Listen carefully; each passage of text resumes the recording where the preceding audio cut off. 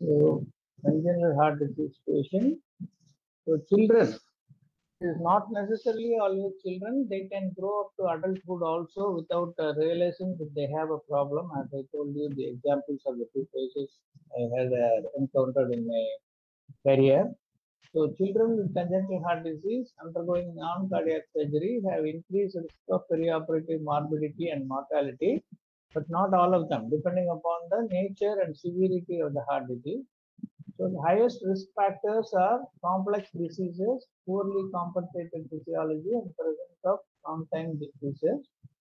And intermediate risks are depend on the surgery, major surgery, emergency surgery, or children under 2 years of old, preoperative problems, ASA physical status 4 and 5.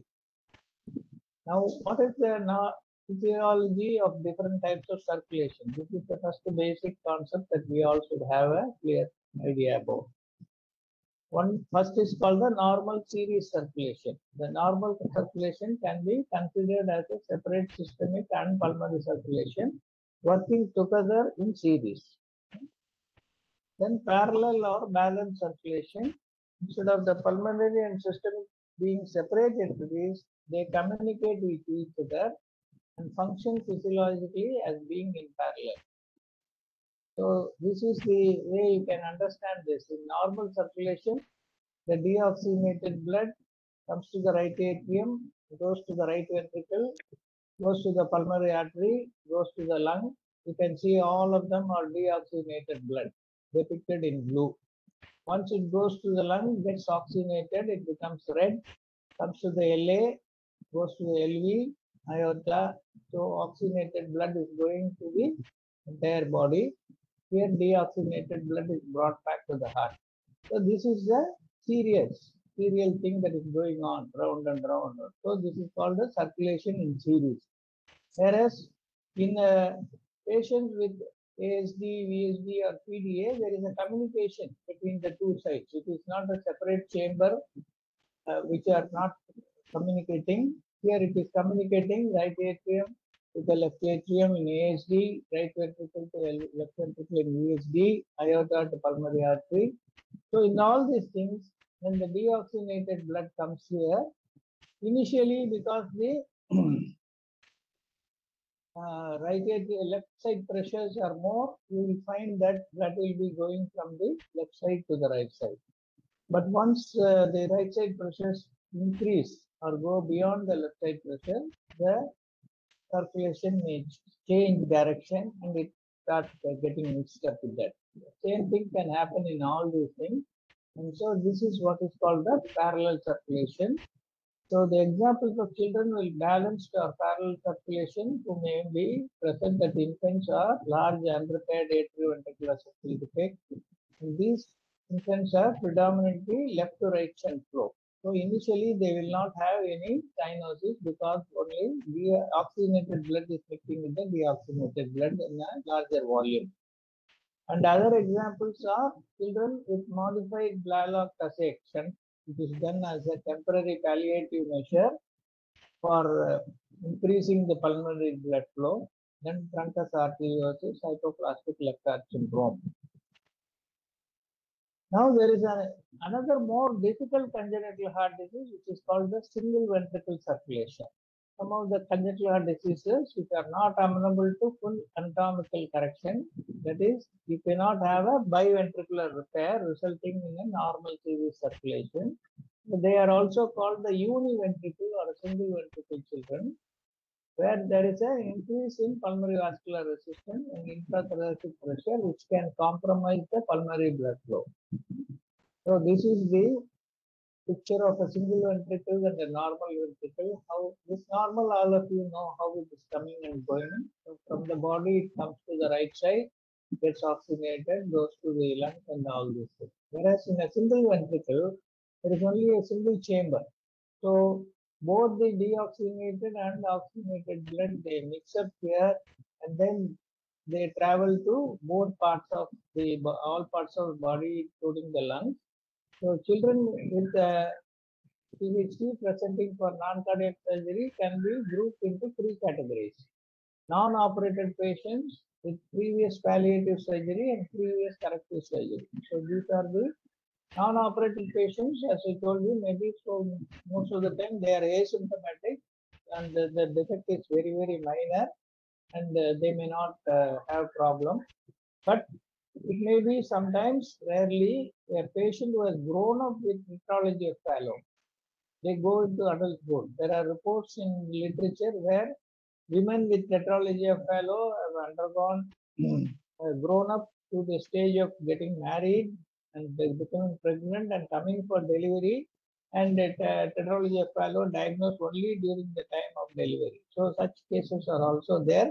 But all these things indicate that they are all well compensated. So whether they are non-operated or whether they have grown up with the congenital heart disease, as I told you, this will be the least bother of the patients. They will not have much problem. So anesthetist should obtain information about the cardiac lesion, its altered physiology, and the implications to anesthesia.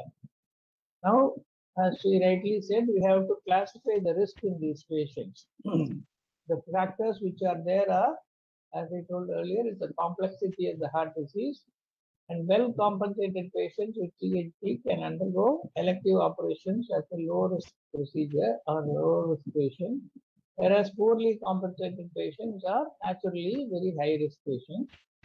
And physiological status can be altered by if the patient already is in cardiac failure, or they have severe pulmonary hypertension, they have arrhythmias, they have cyanosis, they have coagulopathy. It's another important condition. I think did you mention about the coagulopathy and complexity of heart diseases? So single ventricle physiology, balanced circulation physiology, cardiomyopathy, and rarely congenital aortic stenosis. So these are considered as very complex heart diseases. Those with a univentricle, those with a balanced circulation where there is a mixing of right and left side, cardiomyopathy, congenital cardiomyopathy, or rarely severe aortic stenosis at birth itself. These are considered as complex heart diseases, which are all high risk cases. Now, how do you assess these patients preoperatively? You must understand what exactly is the defect, and then including the anatomy, physiology, and all those things before anesthetizing. These are the questions that you should ask. Knowledge of the underlying lesion and type of circulation. The balance between systemic vascular resistance and the pulmonary vascular resistance is a very, very important factor which you all should know thoroughly. In cases where there is a balanced or parallel circulation, where there is a mixing. So if the SVR is high, then the right side blood cannot enter the left side and dilute or deoxygenate the oxygenated blood. On the contrary, if the pulmonary pressures are high and systemic pressures become low, as during induction or maintenance with high percentage of volatile anesthetic agent, where systemic vascular resistance drops, then the pulmonary pressures become dominant and the mixing will reverse from left to right, it will become right to left. More deoxygenated blood will come to the systemic circulation, and patient will start developing the cyanosis. I still remember one of my examiners when I went for my MD exam. I had a case of VSD, and it was a right to left shunt, and left to right shunt, and patient did not exhibit any cyanosis during examination. And with the quality of murmur and the location, I made the diagnosis of VSD and I presented the case. And the examiner had come from Vellore CMC and he asked me, those days we had only thiopentone for induction. So he said, you are inducing the patient. Your friend is giving thiopentone. Patient is breathing 100% oxygen. As he finishes the induction dose of thiopentone, patient suddenly becomes blue. What will you do? And what is the reason? That is the question he asked me, which I still remember. And I told him, sir, the patient would have gone in for systemic vascular resistance decrease because of thiopentone. and his pulmonary pressures would have been higher because of the left to right shunt, and the pulmonary pressures would have exceeded the systemic vascular pressure, and the shunt could have reversed. He appreciated me and told me that's the correct answer. So this is very, very important. That is the reason why nowadays we use drugs like ketamine or other drugs like phenylephrine to keep the SVR high to prevent this shunting occurring between the pulmonary circulation to the systemic circulation. Okay? So this is the first and foremost thing. What is the balance between SVR and PVR? Or the oxygen saturations, what to be expected of the lesion, and any long-term complications which are already present, evidence of any recent upper or lower respiratory tract infections, because the changes in airway reactivity and PVR may be poorly tolerated. And these children may have difficult venous access sometimes, so you have to assess whether they have a proper venous access at the periphery, or whether they have to go for a central access, and what are the routine drug therapies that they are taking. But also we have to look out and make a note of that. And sedative pre-medications, we usually avoid if these children are in distress or have a problem of respiratory depression causing increase in PVR and causing a reduction in SVR. All these things can happen with sedative pre-medication. And the endocarditis prophylaxis. All these things have to be followed as a first and foremost thing. Then what investigations you will have to do a blood count as well as coagulation profile, because I told you they may have coagulopathy. And polycythemia increases blood viscosity, and thrombosis and infarction in cerebral and other splanchnic or pulmonary vessels can happen. Prothrombin time and partial thromboplastin time usually derange in polycythemia. They may also have platelet dysfunction in hypofibrinogenemia, other factor disease. And if they have the hemoglobin as 20 grams per deciliter with a hematocrit of 60 or 70, preoperative phlebotomy may be required to reduce the viscosity and decrease the hematocrit. And dehydration must be corrected before the phlebotomy in these cases. WBC count and C-reactive protein will give you a clue about whether any salt infection is present.